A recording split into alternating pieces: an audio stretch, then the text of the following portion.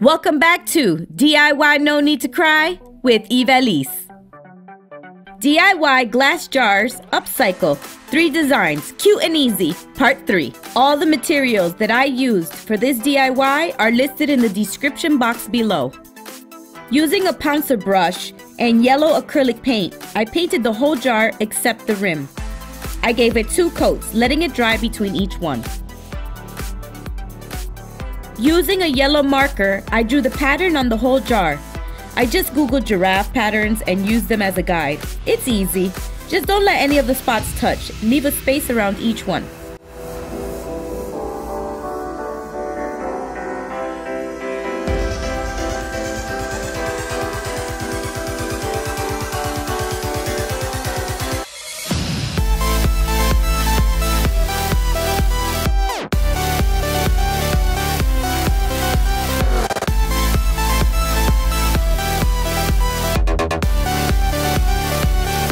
Now taking some gold metallic acrylic paint, I filled in all the spots and let that dry.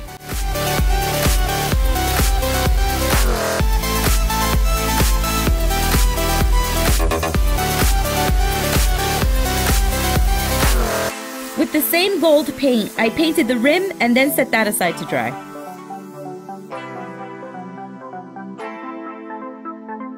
I then added the glitter. I used yellow glitter glue and spread some on each spot and let that dry.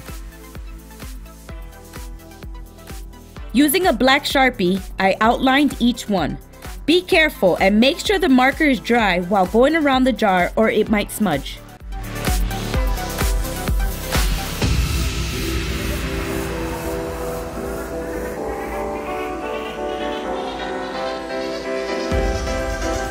I also added black to the ridges of the rim.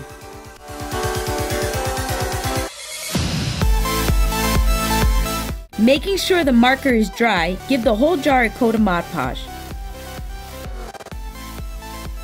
Once that was dry, I decided to add glitter glue to the rim.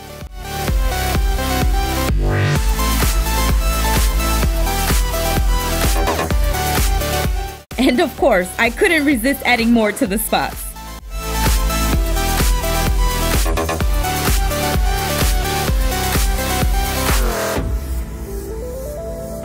This was so simple, yet looks amazing. The camera doesn't show how sparkly it really is, but it looks so pretty. This is my favorite one. And remember, you can use any color combination you like. I made this one for my crafting tools, but you can use it for so many other things, like on your dresser or vanity for your makeup brushes. Just add beads, marbles, or rice to not only keep it from knocking over easily, but it makes the shorter brushes more accessible. Or in the kitchen for your cooking utensils. You can also make beautiful wine bottle decor pieces using the same method but on a wine bottle. Add flowers and now you have a vase. The sky's the limit. These are the 3 sets I made for myself. The links to the other 2 videos are in the description box below. Thanks for watching! If this is your first time watching, I hope you consider subscribing to get updates on future videos. And remember, do it yourself. There's no need to cry.